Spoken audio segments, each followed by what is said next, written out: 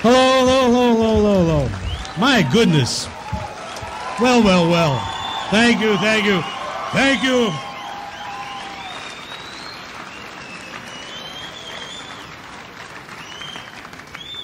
Good afternoon. All right, here I am, the king of the trailers. So? Mr. DeVito? Mr. DeVito over here? Where? On your right. Over there. On your right here. Over there. Yes. Hi. Hi. Do you ever plan to play a good guy role? No. Okay, next question. Right over here. Well, you know how it is. You try to pick the good projects, and seems like the good projects the ones I like, I'm always a rat. So I don't know. Maybe someday, I'll play the priest. Mr. DeVito. Priest gone wrong in a convent.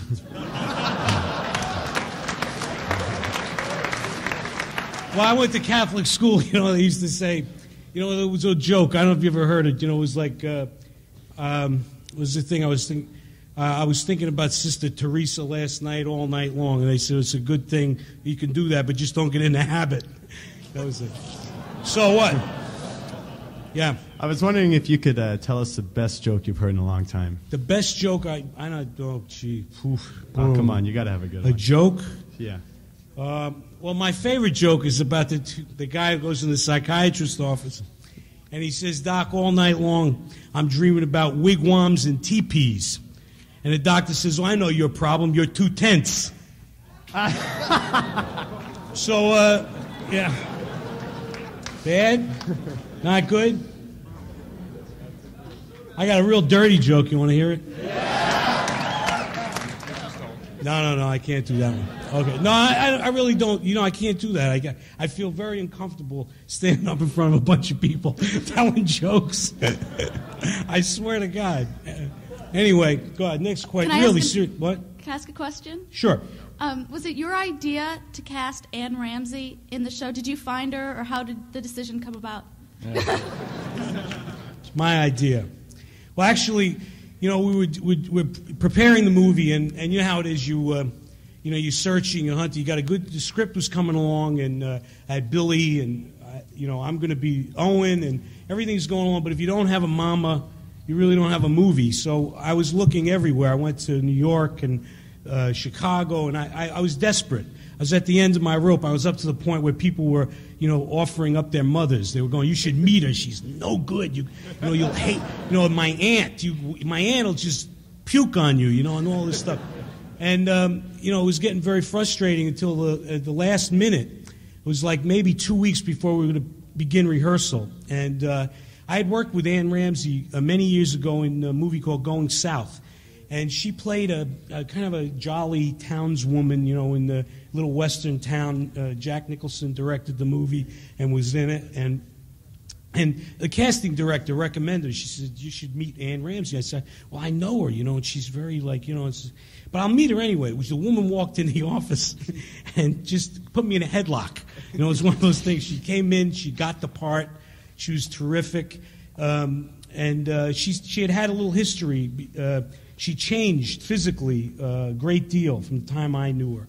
She had this incredible bout with cancer. I mean, this is like this story is like, she had surgery and had it removed, and she beat it, right? Like, so a year before she came into my office, she was like on her deathbed. She thought it was over, right? And she went through this whole thing, and she lost some muscle. She couldn't use her left arm, and so she walked in. I said, "My God, this woman came in. What a character! She did such great homework, I mean, she really came in like, 'Oh, Danny, I haven't seen you in a long time.'" I said, "God, Ann, you can let it down now. We could talk like, No, I can't." And turned out, well, you see her in the movie. She's terrific. Yeah. So, but it was my idea. Yeah. Next question. Over here. Yo. Yo. So I got here and here. Is that it? Yeah. Hey, I can figure it. It gets complicated. Oh, yeah. I've taught writing courses off and on for about 10 years at You probably colleges. say that again? I've taught writing courses. Right. So I was really impressed by the way you guys, you, Billy Crystal, and the gang caught the nuances, weirdnesses, subtleties, the whole trip. Right. How did you engineer that? I mean, did you take courses? Did you sit in courses? Did you have people who have professional involvements, or is this just on the instinct, on the radar? Well, in terms of the writing aspect, what happened, the way I came about with this script was that Stu Silver, who's the writer of the script, wrote a comedy that the premise was what it is in the film. These two guys, and we used the Hitchcock thing and all that. But it was very broad. It was like, very, very like just broad, like people falling off of ski slopes and trying to kill mama in a scuba suit and, putting her underwater. And so what I did basically was take all that away and try to get down to the characters, pretty much. Right. And it resulted in what we made, Throw Mama from the Train. In terms of like studying and things like that, I just have been, I'm a student and I've been doing it for 25 years. So you did a great job. Thanks. Yeah. What? Okay, good. Oh, okay. Once again on Throw Mama from the Train, what was the obsession with cows? Cows. Well, I don't. It was like what I was trying to do was find one thing. Owen was to me like a man-child. He was kind of like, I remember when I was a kid. You have dinosaurs, you have this, you have that kind of thing. People save bugs, this, whatever. I figured that Owen kind of liked cows. Just kind of liked them whenever he saw them, and there are other things like that he never left his mother and all stuff like that. No, okay. So anyway, he's always there with it was kind of like that kind of stuff. Cows, yeah. Thanks. Oh, you're welcome. Can you tell us something about the people who have played a formative part in the development of your career? Well, let's look. Okay, I'll take that. First of all, people that I like, there's certain filmmakers that I like. There are a lot of actors that I enjoy watching, And over the years, what you do is to name them. It just goes on. Think of all the filmmakers you feel like are really like Scorsese and DeSica and people like that, Fellini and Polanski and blah, blah, blah, blah, blah, blah, all the way down the line. So those people, you look at, in terms of influence, actors, I like to, I look at Olivier and De Niro and, people in those, those kind of areas. You look at those people for influence. And in terms of, spirit, people who influenced my life, my friends, like Michael Douglas, career-wise. Michael Douglas, very important person in my life, who we always thought we'd do stuff together. And Nicholson was, I met him during Cuckoo's Nest, and we stayed in touch. And they sort of the people you call and say, I'm just about at the end of my rope, in the early days, and those kind of things, if that's what you mean. Yeah. And also the Pope. I don't know. Oh, God.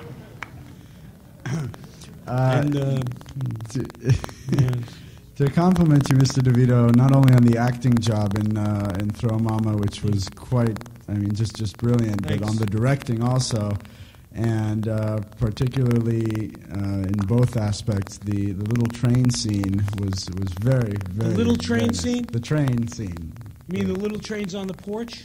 Yeah, the toy trains. The toy trains, yeah. Yeah, that was just really neat. And Thanks. I'd like to know what are some of the projects that you may be doing in the future, acting, directing. Okay, well, in the future, the project that I'm working on right now, we're going to start shooting April 18th, and it's called Twins. and it stars me and Arnold Schwarzenegger.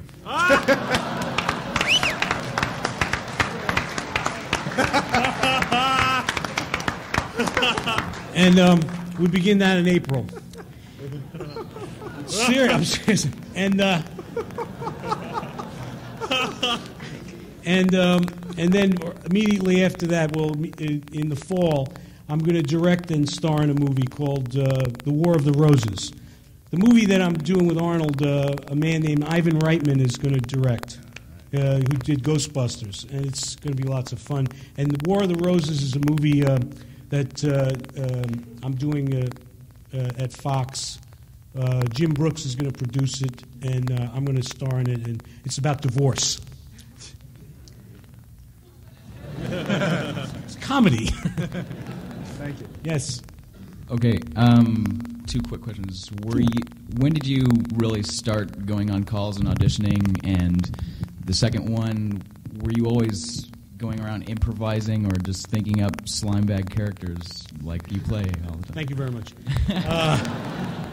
Well, first of all, I went to the American Academy of Dramatic Arts. I went in 1963 or 4, around there, and immediately upon my graduation, I was in Manhattan, and I made the rounds, which was, to me, the rounds there were like, you get your pictures, and you lie on your resume, and you go to, we went to agents.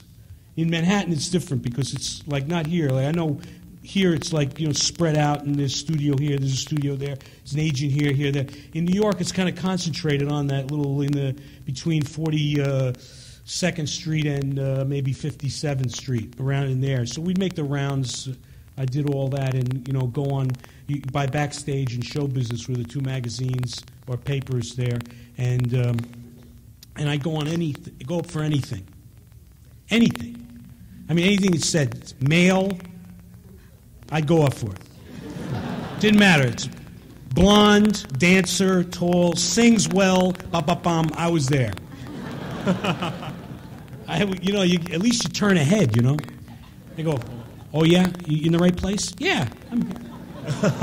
Are you? Yeah.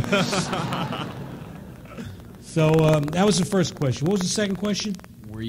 Did you go always play slime bags? Right, oh, yeah. Or were you improvising that, or were you just thinking that? Well, improvisation is a big part of it. That you in scene studies and in class you do you improvise. You work toward.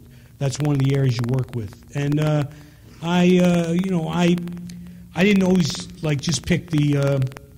Actually, it wasn't until when I did Louis on Taxi that started getting a lot of bad press. I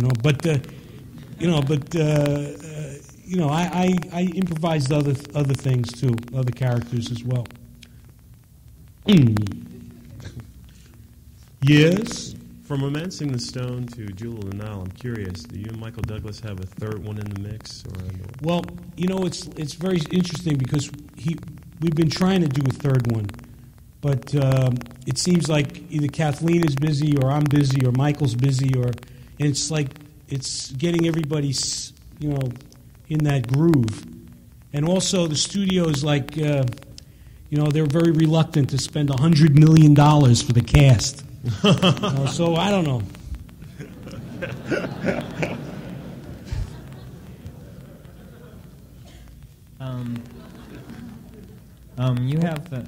I have 2 separate questions for you. One is, you and your wife both seem to play these rotten, miserable characters all the time.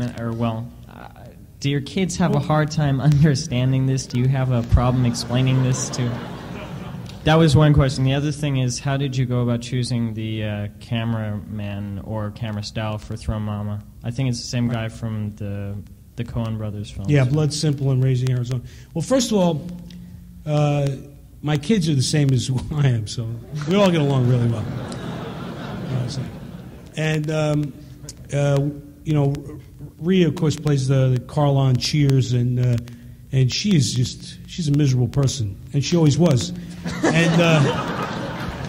And Lucy and Gracie, my oldest daughter is going to be 5, And Gracie's 3. I have a boy, Jacob, who's just born. He's 4 months old, and he's worse than all of us. And it's a lot of fun around the house. We just, we have a good time. And in terms of Barry Sonnenfeld, I saw Blood Simple was the first time I was exposed to Barry's work.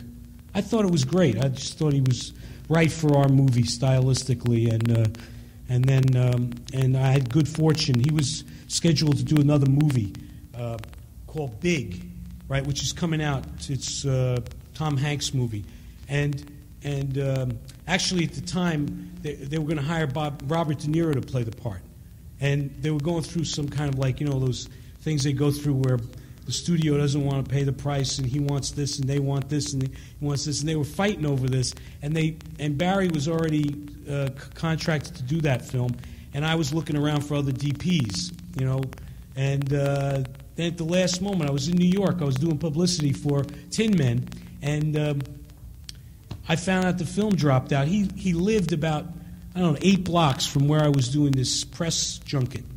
Right? So I got a script, and I ran it up to his house. I put it, and I banged on the door. I'd never met the man before.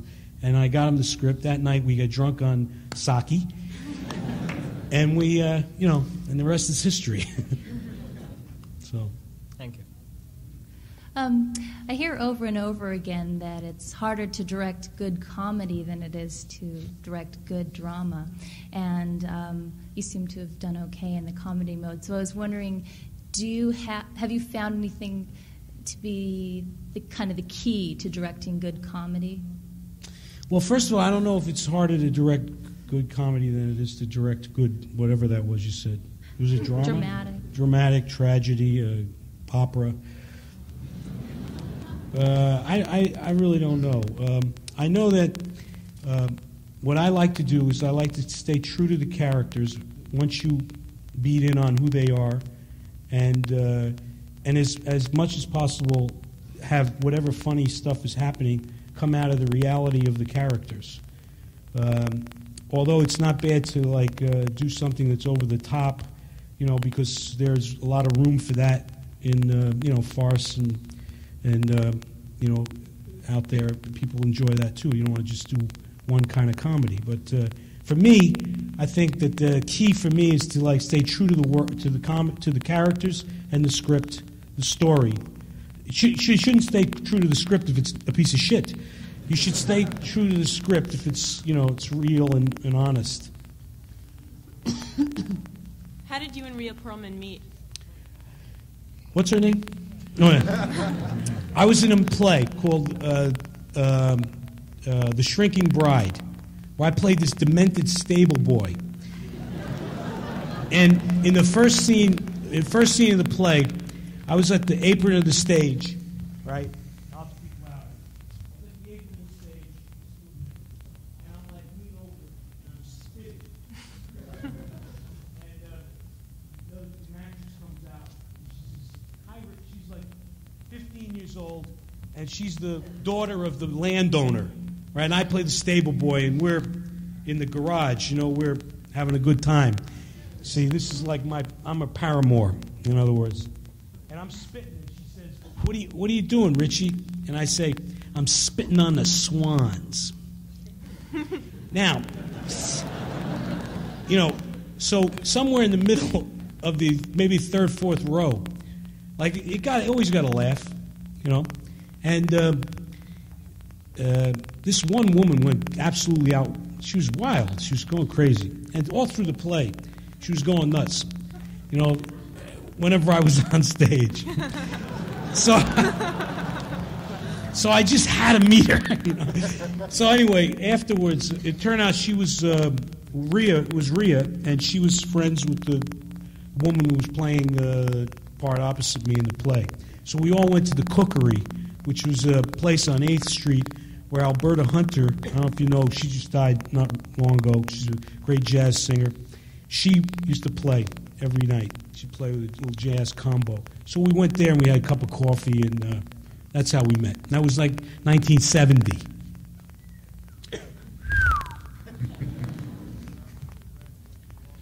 First, sir, I want to congratulate you also on your excellent acting. You're like a doctor. You keep me continually in stitches, and I really mean it. I'm very impressed.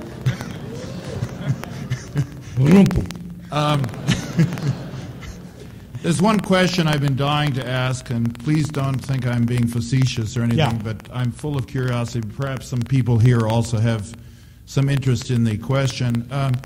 Sir, what is your real mother like? My mom? Yeah. Oh, well, first of all, her name is Julia.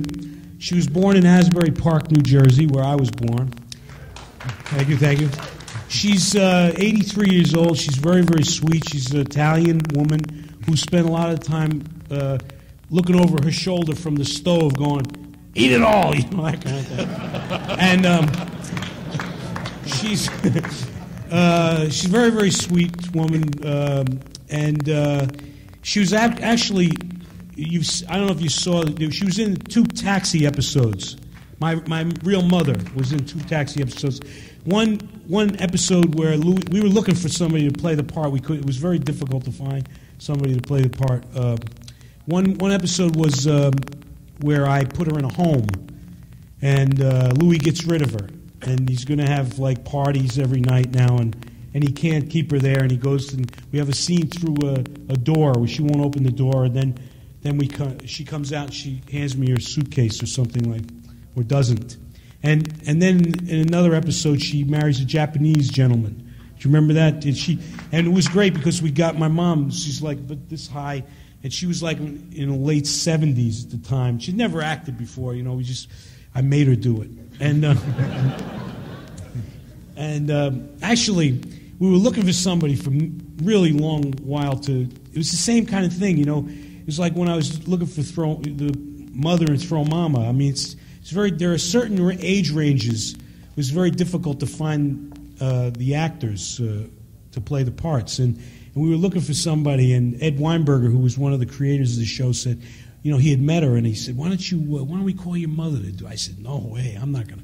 God, that's all I need, you know. I gotta have my mother, and she says, no, look, well, you know, maybe. I said, I don't know. Well, you ask her. I said.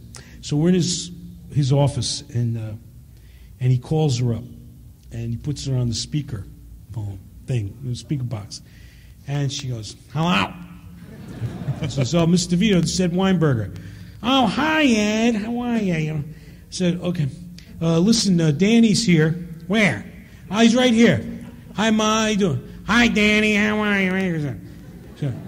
So, look, we got to ask you a question. We're doing a show, blah, blah, blah, mother, blah, blah, blah. We want to know if...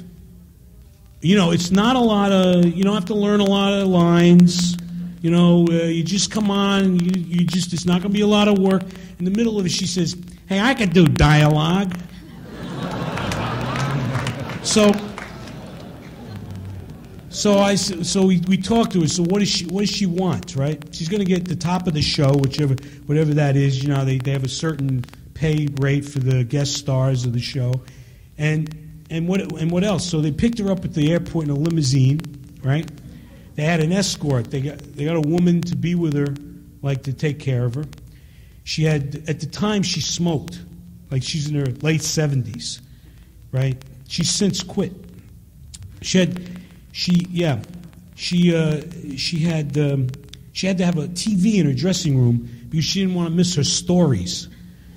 You know, she sits and watches soap operas all day long. That's it. Right? So she had the TV in the dressing room. She had the limousine drop her off at work every day. Right? She had like the carton of cigarettes, little brandy, whatever she wanted, a coffee machine. Right? Now you got Tony Danza and Judd and Mary Lou, and everybody's walking around going, hey, what is this? My dressing room's like a hole in the wall. Your mother's got...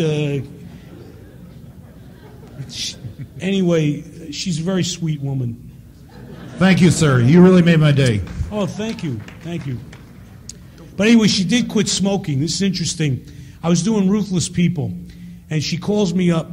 She's like now, I don't know when we did that. She's like she's 80. She says she's 79, 80.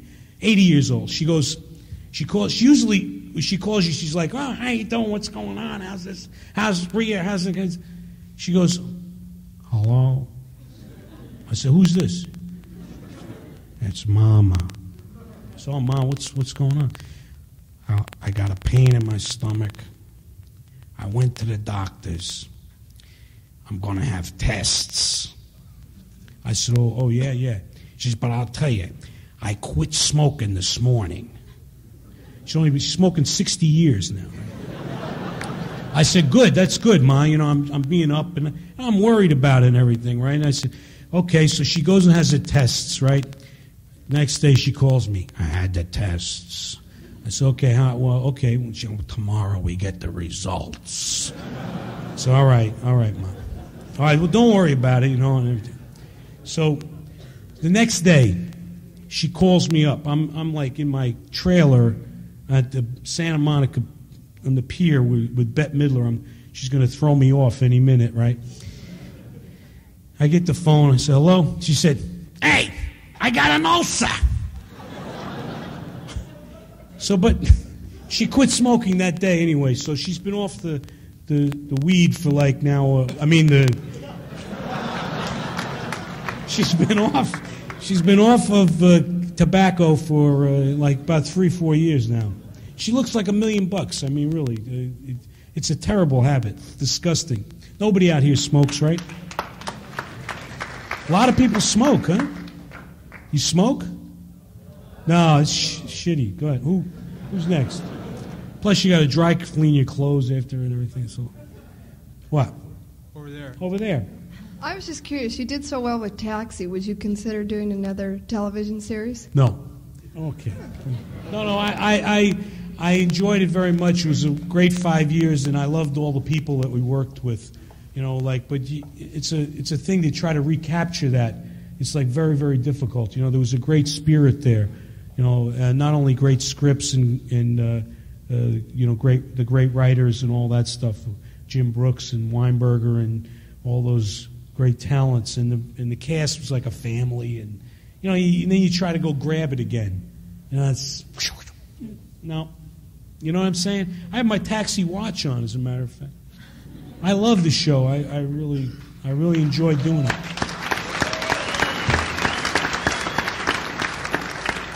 Hi, Andy. Andy's dead. But he's flying around the building.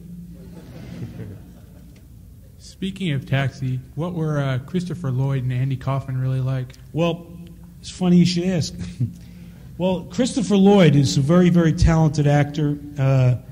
And, you know, I mean, he's an actor, a character actor. He's nothing like the character that you saw of Iggy, you know. Bean Brain. You know, he played the moron very well. You know, he's just a very good actor. He's doing a lot of work. He's going to be in a movie. Well, he was in Back to the Future, which we played a wild man. That was very good. He's doing a movie called Roger Rabbit now. That's going to be out next year. It's this big Spielberg movie where they have animation and live characters on the screen together that Robert Zemeckis is directing. And he's right now doing a John Sayles movie. He's like regular. Andy, on the other hand, hi Andy, was like, as far as I'm concerned, he was like a conceptual artist.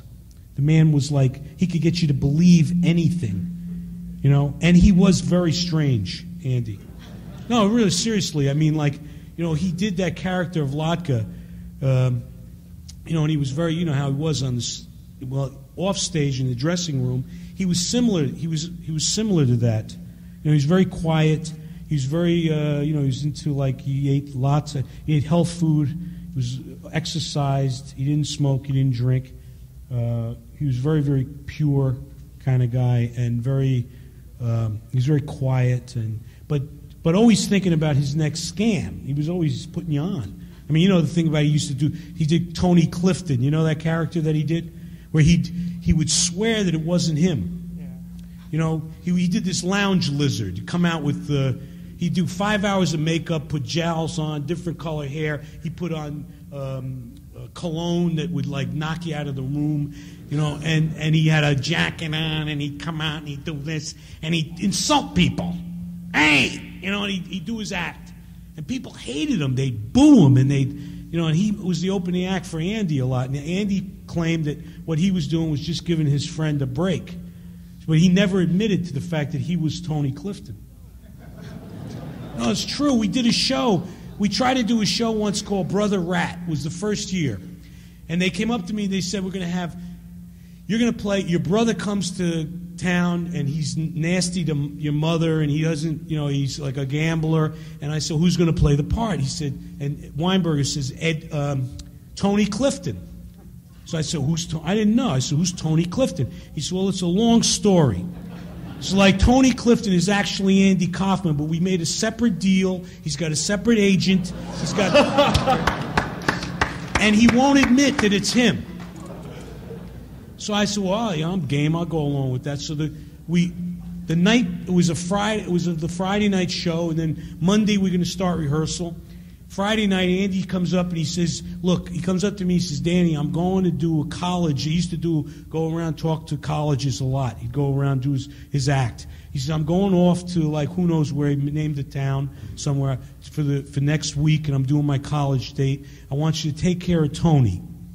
I said, okay, I will. And I'm going along with it. I said, okay, I will. He said, he's never acted before, and blah, blah, blah, blah. I said, all right, well, I'll take care of him. I didn't know what to expect. Monday morning, we get to the read-through. We used to read through on a Monday. We shot the show on a Friday night, so we rehearse all week. Monday, the guy walks in. Now, he's late, first of all. We usually read at 11 o'clock. It's like 11:30. We're all sitting around the table, and a guy walks in with a blue tuxedo with the black in it, right, with a ruffled shirt, cigarette, jewelry like Sammy Davis looks bare compared to this guy, right? He's got he's got a toupee on. He looks good. I mean, he looks like you don't see the jowls, but he's got his face is different, and he's and he comes in, he says, hi, hello everybody, I'm sorry I'm late, but I had to rewrite the script. And he throws it on the table. Now we listen to this for 2 days where the guy can't walk and talk at the same time. He said, my God, what are we going to do? We have to get rid of this guy. So I said to Ed, we got Friday night, the show's coming up. The guy, he did lines like, hi, she walks when she cries when she laughs, she cries when she sings. It's like, well, what are you going to do with the guy, right? Well, how are we going to work? So he says, all right, well, we got to fire him. So I said, well, fire him. We'll hire somebody else. He said, well, I got to call Andy first. So what do you mean? He said, well, Andy, I got to talk to George, his manager. So he calls his manager, right? They go through this whole charade. Andy's 9 blocks away. They called him in wherever he was on the college date, right? And he said, look, I don't want you to fire Tony because he's a bad actor. So what we're going to do, we'll let him come real late tomorrow, and you publicly fire him in front of everybody. So I said, they said, okay. So the next day, this is sick, right? But we're all going through this. So the next day, it was a Wednesday, we hired another actor that night, and I was working with him at night. But the next day, we had so we're all there on the stage, the taxi stage, we're waiting for the guy. It's 11, we usually start at 9, rehearsals. And 11:30, he walks in, right? He's got 2 hookers, with these really scanty outfits on with bubble hair out to here, and they're carrying packages, right? For us, presents, all little gifts. I got a little dog that went, yep, yep, yep, yep, yep, yep, yep, yep, yep. A little dog. And he goes, I'm sorry I'm late, but I rewrote the whole script. So Ed fires him, right? He says, look, Tony says, I'm sorry, and they had it all arranged that he was going to do this and he was going to leave. I'm not going anywhere. I'm staying right here. And he's fighting with Ed, right? The last thing I remember was the guy getting taken out by security guards. And he's going, you'll never work in Vegas again. But he did it. He did. He was that was like Andy. Okay. I was curious, what advice do you have to young actors? Because if you start out in the business and you're not the, quote, Robert Redford type, and there's probably a certain point in time in your career, seriously, there's probably a certain point in time in your career where you became the power. You got the power. Now you could start choosing your scripts and you could start deciding what you want to do. Yeah. What advice do you have for people who personally aren't at that particular point yet? Well, the thing about it is what you do is, in terms of choosing scripts, and stuff like that. I mean, that's like you say, that comes later on. I think you should try to do. You just get out there and try to do as much as you can in terms of for instance, all plays and whatnot. I don't know what I did was, like I said, I just went up for as many things as I could. I studied hard, and in terms of people, like for instance, once you get to the point where people are saying you choose whatever you like, well, that's another story. I don't know. I'm sorry I can't answer that. Thanks. We have time for 2 more questions. I have 2 questions. How tall are you? 5 feet. And do you have a favorite episode of Taxi? I think my favorite episode would be called Louie and the Nice Girl. It's the first one that Rhea did with me. It's where she plays a candy vendor, and I fall in love with her.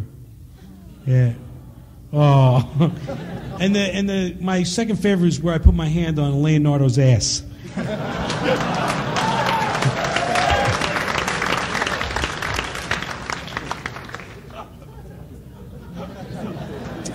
I was. Is it my turn?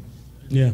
I was impressed by a couple of the surreal, images that you conjured up for Throw Mama, particularly the one at the end of the car crash when you pan along the fence and then dissolve to the prison and along the bars. But I was impressed by the look of the whole film. You gave a lot of attention to, particularly for a first-time director, you gave a lot of attention to things like color and the texture and the design of the light and all that other complicated stuff. I'm just wondering if you had any kind of art background, because you had a good visual sense. What I did with this particular story was I chose, first of all, I wanted it the Modigliani kind of colors, and what I did was I brought in a book of his work and passed it to all the art department. Told them this is what, I wanted to keep it in those tones. And I don't have any art background per se. I didn't go to art school or anything like that. The look of the film looked kind of like a children's storybook. Yeah. I'm wondering if that shot that I mentioned, was that written in the script or is that yours? The shot, the transition between that's my transition with the bars and the picket fence. And I like to kind of do things as much as I can that way in terms of transitions in a film. Yesterday, Shelley Long told us. Who? Shelley Long told us what it was like for her to work a little with Bette Midler, and I was wondering what you thought of working with Bette. Well, I love working with Bette. I think she's really terrific. We didn't have a lot to do in the movie together. I mean, she was very nice to me. We had a couple of words said one day. We waited for 21 days for the fog to lift at Santa Monica so she could throw me off a pier. We had a good time. She's very, very nice. She's very sweet. Bette. Yeah. Thanks. Next question, anybody? Oh. Good. Thank you.